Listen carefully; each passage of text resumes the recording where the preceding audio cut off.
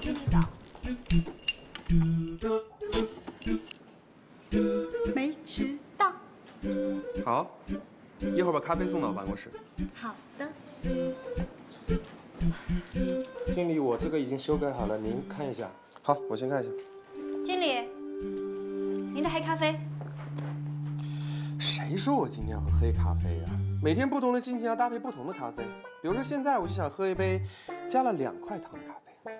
有，这里有奶无糖的，有糖无奶的，美式、卡布奇诺、拿铁、焦糖玛奇朵，你可以任意选择，搭配您的心情。你要是没有什么任何吩咐的话，你就在上面签个字，不然我不好报销。出去。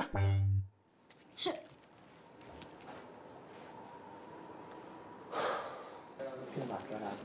喂，王姐啊，我是小月，最近我不在，小林总有没有什么不适应啊？没有啊，那他有没有常常提到我啊？也没有啊。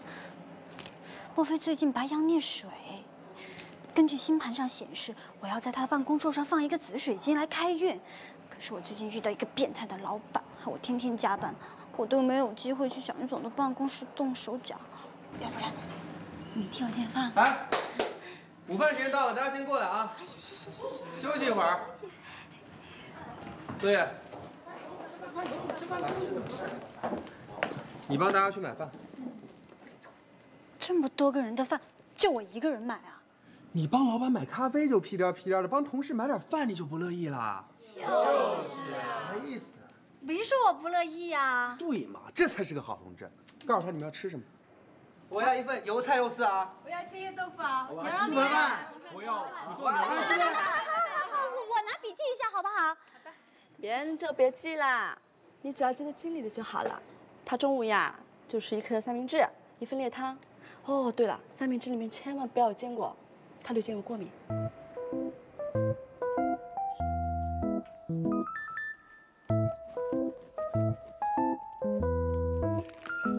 经理，这份文件需要您签字。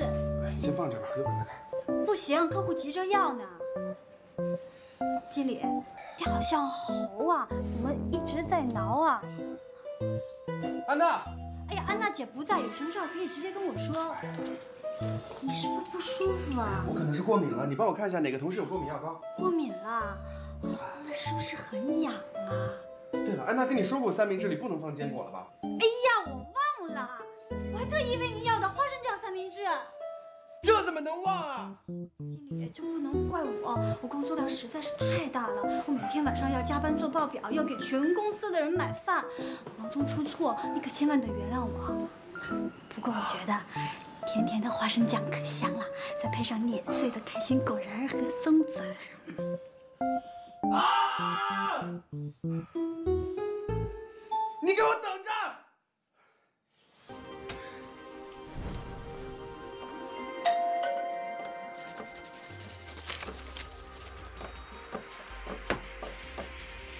哎，来了。我妈让我给你送床被子。谢谢。老慧，你为什么不在公司附近租一个房子呀？这样跑来跑去多麻烦。在公司附近，那哪行啊？我特意交代中介公司找的这位置的房子，知道为什么吗？你小的时候不是怕黑吗？这样以后不管你多晚回来，我这儿就会有一盏长明灯，一直等着你，为你亮着。我就是不哭。呀，看来做的没到位呀。哎，帮我那个收拾收拾那个书吧。左辉。啊。没事。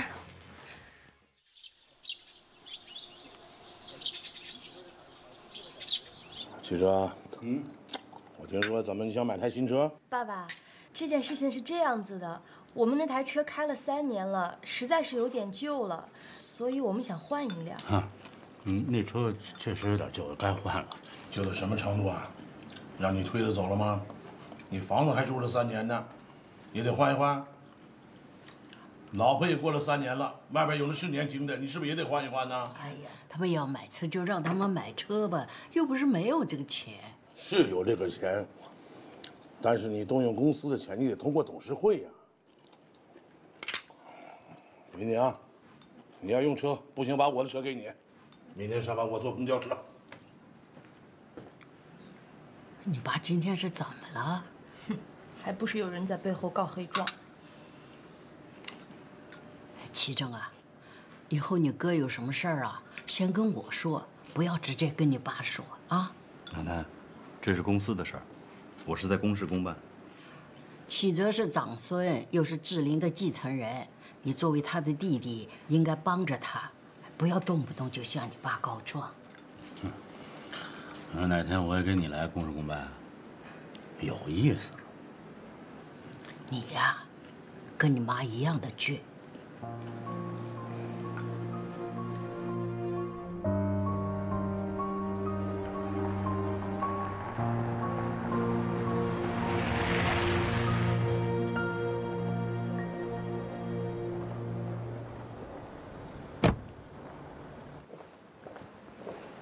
你好，我找一下邹宇律师。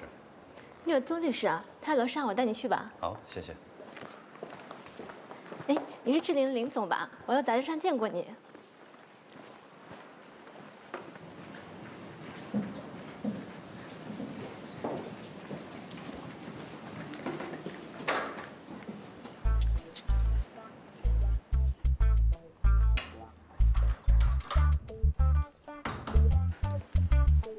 边吃东西边工作，可是对肺不好。你会喜欢搞突然袭击吗？没有啊，我来是找你有业务谈，你都不请你的客户做的。请坐。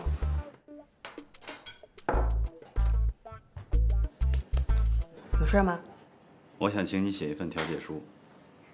是这样，我们公司和我们的一个租户有一些合同上的纠纷，但是现在经过友好协商，我们决定继续履行租约。那家店不会关门，老板也不会开除员工，不想给政府增加额外的负担。你说的很具体啊，你可以自己写。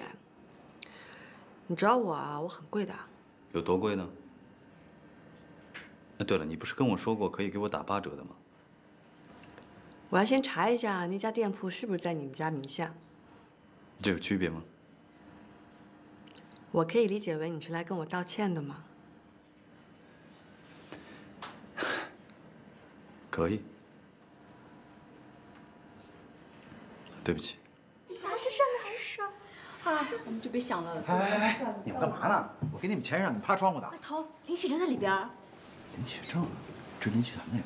好像在写什么调解书，是不是他有什么案子啊？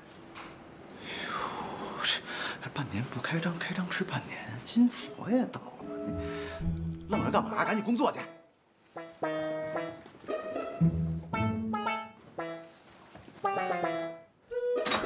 哟，这林总来了是吧？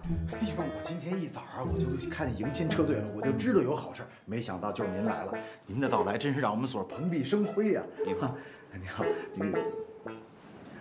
这是我们律所的高主任高展吉律师。高律，哎，您好，您好，您的大名我们是如雷贯耳了。您有什么事儿，您就尽管跟我们说，我们所一定会竭尽全力的为您服务的啊。我们所最擅长的就是打这种经济纠纷的官司。高律，我的业务还是希望能跟邹律师单独谈。哦，那好啊，那您来了，我也得请您吃顿饭，我去订座去。不必了，我都已经安排好了，就看邹律师是不是赏光了。那当然了，他一定得上光啊，是吧？我得加班，我今天有好多卷宗要看的。那什么事儿也没有林总这事儿重要，是吧？那咱们所一直不是就是想那个长期稳定的替林总和志林公司排忧解难吗？是不是？我真的要加班，你忘了你派给我的活儿。那个林总，您等一下啊，我跟邹律师说两句话啊。邹律师。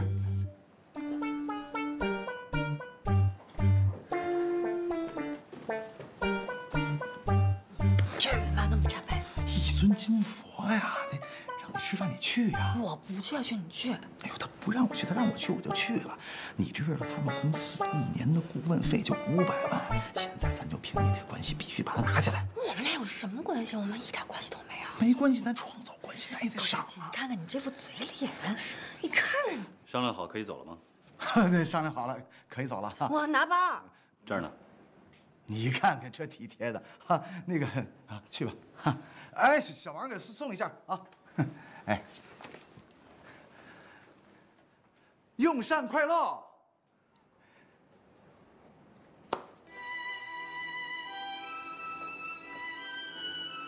味道怎么样？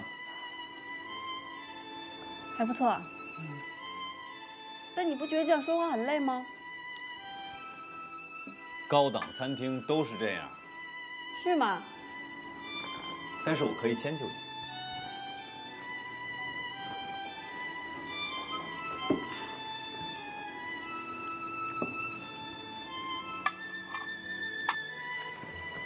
谢谢。这家餐厅我早就有所耳闻了，听说很贵，但是没想到贵的吧，没有人来吃。我把所有的座位都定下来。哦，是吗？为什么呀？我觉得包场是对一个美女起码的尊重。是吗？你老婆知道了会不会不开心啊？女律师到底是不解风情，也不全是。不过我们这一行呢是斗智斗勇的，不靠美色吃饭。那多浪费啊！如果能加上美色，你肯定能独霸天下。这样，我给你准备一个办公室，你到我这儿来。好啊，这合我意。那我敬你一杯。你这个反应倒是让我有点没有心理准备。哎，你喝醉了会不会比较好说话？你喝醉了会不会比较好说话？我现在没喝醉，也比你好说话呀。那好啊，你把你们智林的法律顾问给我们律所好不好？我觉得像你这么瘦的女孩呢，吃一克牛排就饱了。我怕我们公司太大，你吃不下。那不一定，只要你肯让我吃，我没什么吃不下的。主要是你们律所的资质不够，我怕董事会那儿不好交代。我以为你能一手遮天呢，哦，原来你也是个有 boss 的人呢。算了，当我没说过，不难为你了。谈生意嘛，你总得跟我说点好话呀。我本来就没觉得你会给我们，我来呢也是给老高一个交代。你拒绝我，合情合理。战争年代你肯定是个烈士。不是战争年代，我也是烈士，烈女。我说你怎么这么大手笔呢？原来碰上烈女了啊！哎，我不是说了吗？今天我包场，不让别人再进来了。我是别人吗？这位先生说他是您哥哥，我以为你们是约好的。我真是他哥哥，我还以为是新瑶呢，原来是新人呐。你好，邹宇。看着眼熟。我以为我这弟弟他这要换人，怎么也得找个什么女演员、模特。他怎么这弄律师啊？有特长啊？哎，说实话啊，你说我弟弟他正打算给你什么呢？什么？什么都没给。那你可得抓紧了，我这弟弟以旧换新可快，啊！我这到时候你什么都落不着。走，咱们换个地方吃吧，这儿苍蝇太多。我真不骗你，更新换代可快呢。来，经理，重新给我上份菜。哎，那个林总，那是你亲哥吗？对，但不是一个妈生的。哦，我感觉你们俩关系挺紧张的。嗨，从小就这样。算了，别提他了。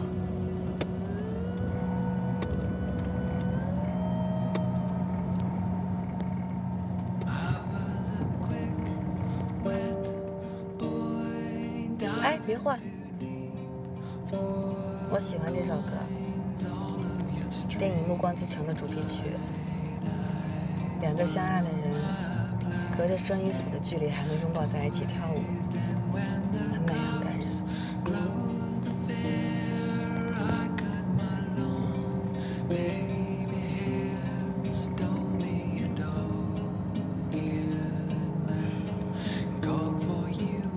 我有点累了，要不你送我回家吧？别呀，我请你吃饭，不能让你饿着肚子。再等会儿吧，一会儿就到。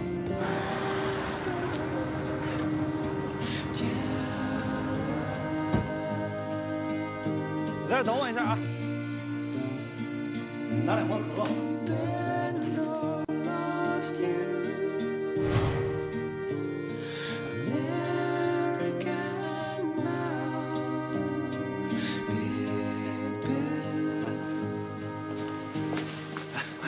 赶紧吃！我告诉你啊，这家的热狗味道最好了，跟纽约时代广场路口那家味道一模一样。我知道。你怎么知道的？谁带你来过？我累了，不想回家。也行，路上吃吧。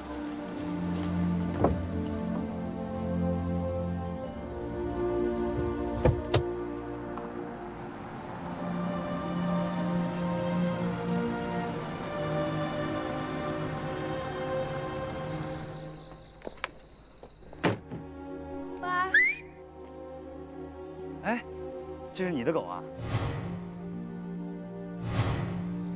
啊，它喜欢我。乖乖。哎，很奇怪。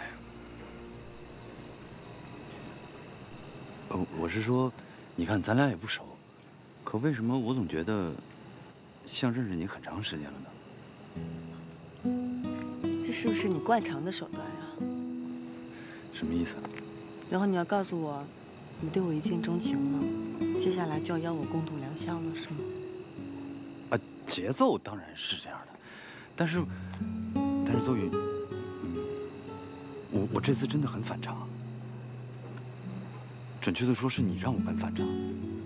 我这次明显，我的进攻速度明显慢了，而且我花费的精力也格外的多，时间也特别的长。但是，我依然很有耐心的在坚持着。所以，这是不是说明？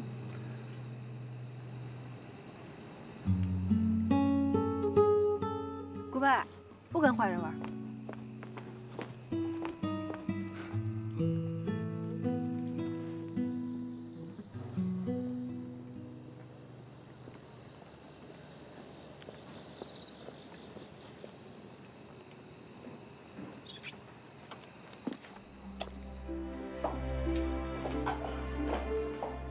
我这是怎么了？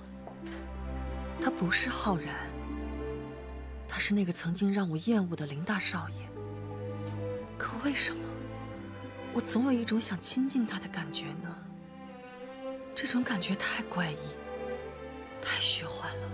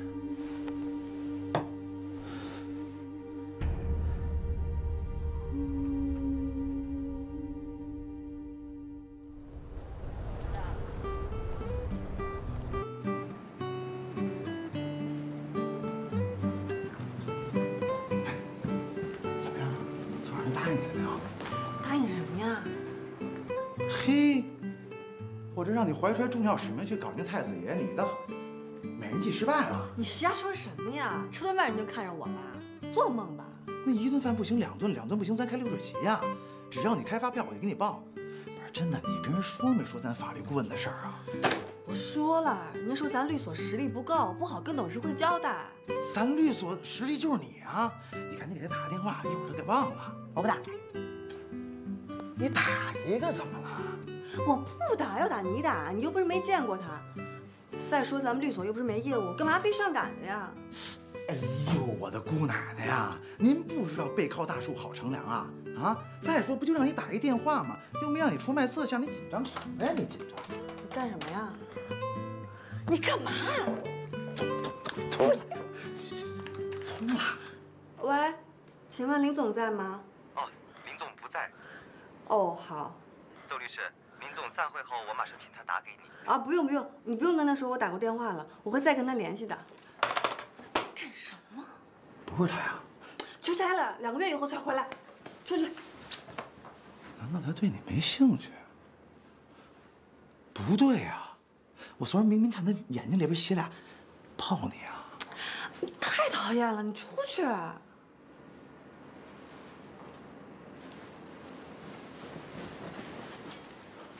我跟你打一赌，他一会儿肯定给你打过来。神经病！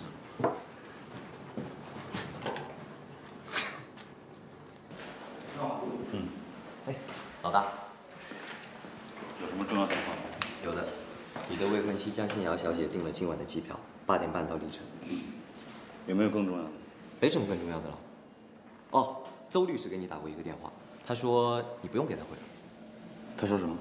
他就是这么说的，他说你不用给他回了。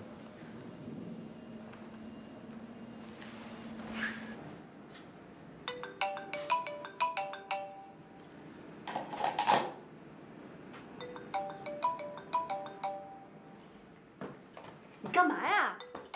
哎，我都看见了啊，林启正来电话了，我就说什么来了吗？哼，接呀，赶紧接，赶紧接。喂。喂，你刚才给我打电话了？我打错了。打错了也可以说说话。要是以后再打错电话，就跟我说2句话。你那边天气还好吧？你移民到英国了，一见面就先说天气啊？啊？会不会聊天？你不是挺伶牙俐齿的吗？怎么经过昨天晚上之后变得这么羞涩呢？昨晚上，对不起啊。那就是个意外。我相信每天你生活中都在上演这样的戏码，我才不会在意呢。哎，那还真不是意外，你确实很吸引我。他说什么呢？他说再见。别呀，你跟他说咱们事儿。哎，谁在你那儿呢？是高律师，他想让我问问你，咱们所应征你们法律顾问的事儿有没有希望啊？哦，那什么，那个让你们律所去到智林递材料吧。我已经跟法务部门说过了。哦。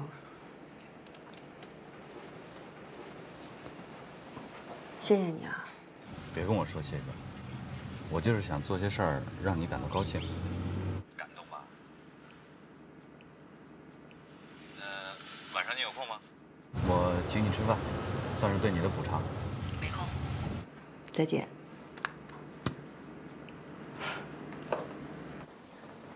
欧阳部长，烦请您多考虑一下我们旗帜律所吧。好的，等我们看完材料，整个部门商量一下，再跟你们联系。好嘞。好的，再见。谢谢你啊，谢谢你。再见。您留步，再见。再见。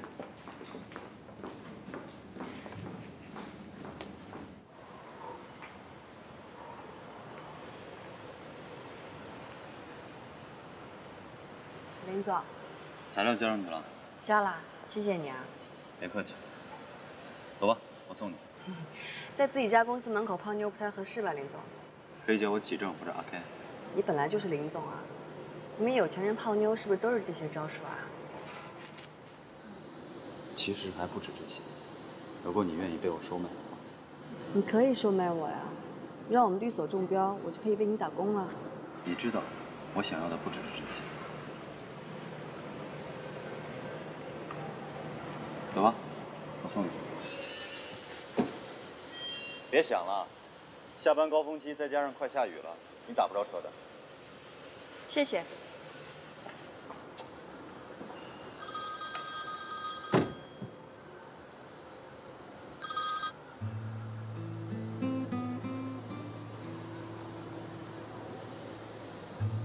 阿 Ken， 我的飞机晚点了，今晚你可能要多等我一会儿了。嗯，行。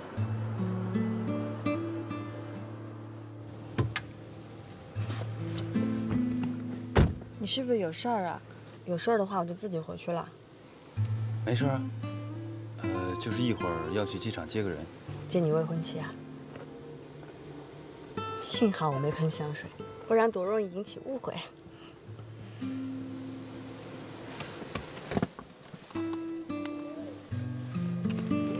他是来准备婚礼的吗？恭喜你啊，好事将近。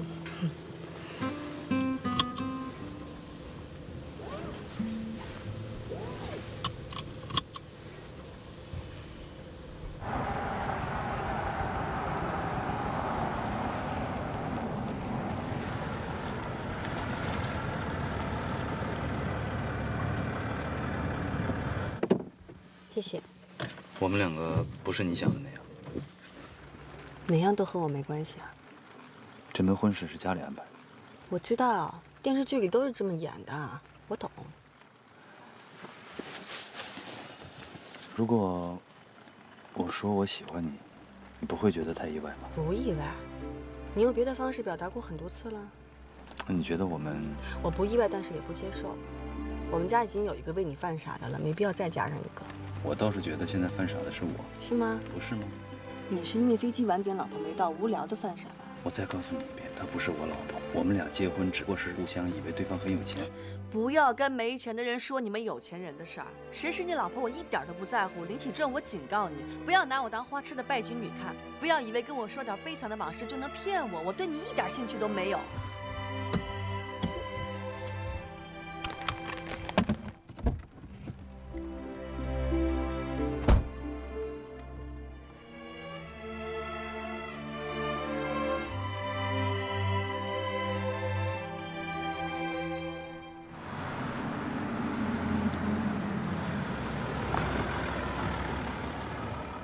阿 Ken， 这是谁丢在你车里的？嗯，我自己买的。不会吧？这么无趣的东西你玩啊？我觉得挺好玩的。跟我进去，我有好多事情要跟你商量呢。改天吧，我今天累了。6月份就要举行婚礼了，还有那么多事情没定下来。对了。婚礼上的蛋糕有11种，每一种都特别好吃。这样，你明天陪我去尝一下，我们选一种最好吃的。你知道，我这人最怕麻烦，这事儿你自己定吧，好不好？不早了，快回去睡吧。这拿你没办法。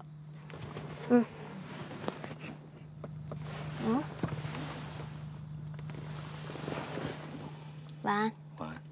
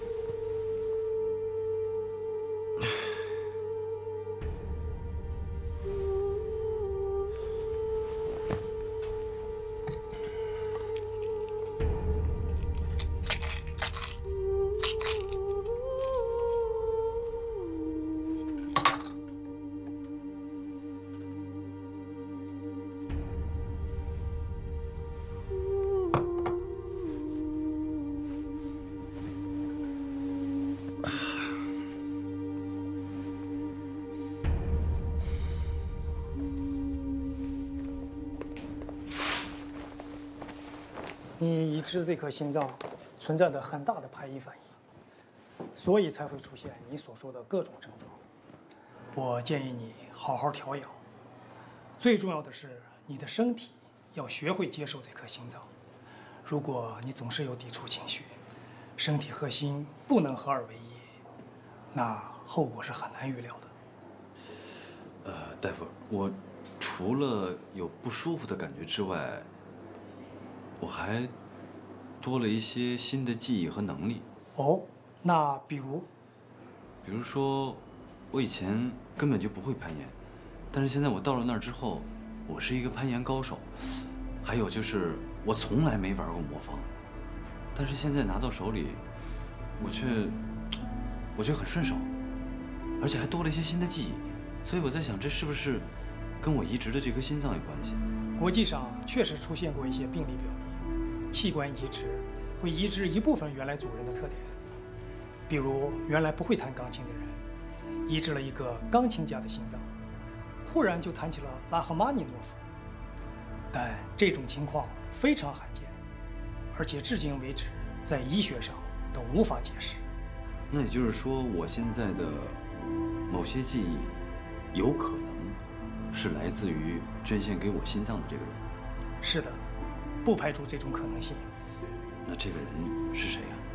对不起，按照国际惯例，捐赠者的资料是严格保密的，我们医生无权透露。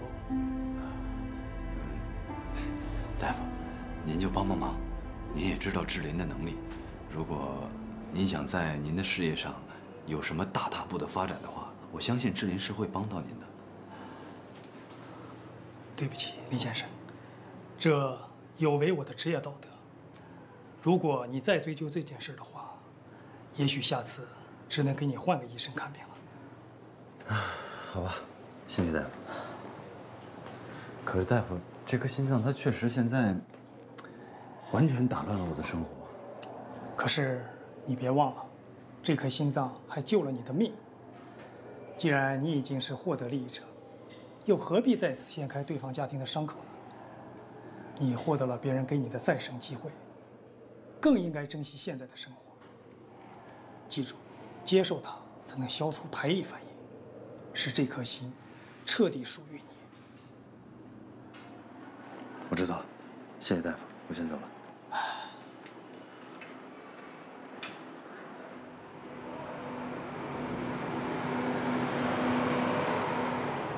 哥，医生怎么说呀？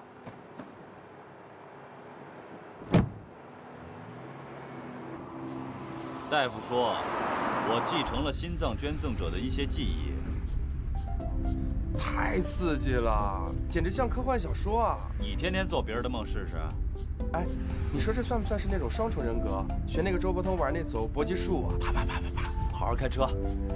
哥，我都想换个心试试了。哎，你说我现在跟以前变化大吗？说实话，以前的你比现在潇洒多了。我也觉得我以前好像没什么放不下的东西，现在我越来越不了解自己了。你放不下手的是东西还是女人啊？哎，你说你换了个心之后，你就变成痴情好男儿了。以前那些被你糟蹋过的女孩，估计现在都在家里撞墙呢，恨自己生不如死。哎哥，心源是谁啊？是上次你说聊了一晚上那姑娘吗？她现在根本就不接受我。那我更对她肃然起敬了。哎，说真的，我手术那天家里都谁在啊？你爸跟江心瑶都在，但我觉得医生都不告诉你，他们也不能知道。我劝你还是死了这条心吧。我就不信这个世界上还有查不出来的秘密。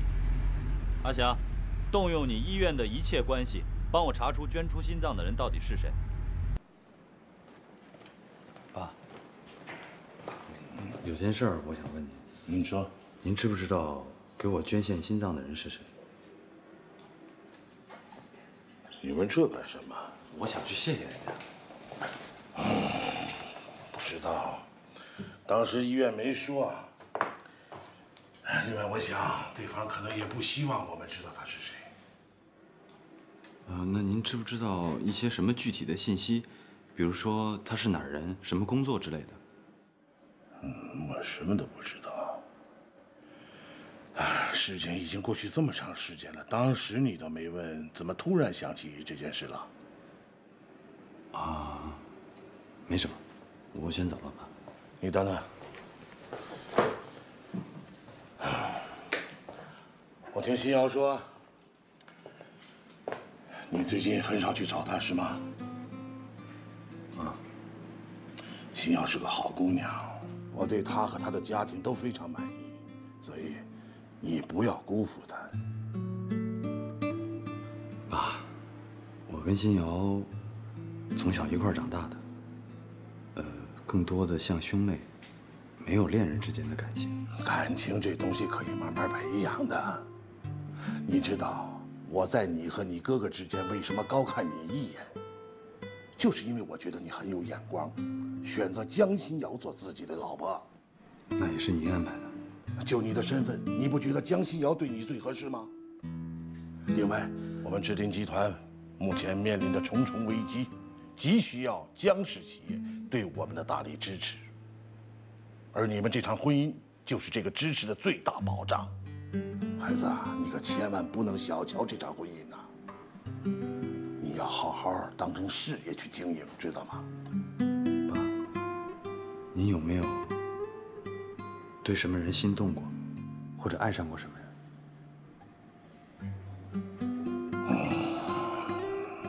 曾经有过一个女人，但是她最后让我失望了。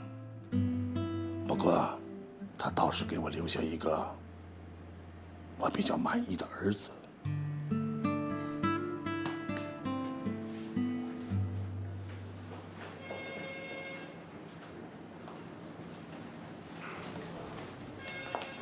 干嘛呢？这是？哎，经理，这屋子漏水，拖把放着都发霉了，不能用了。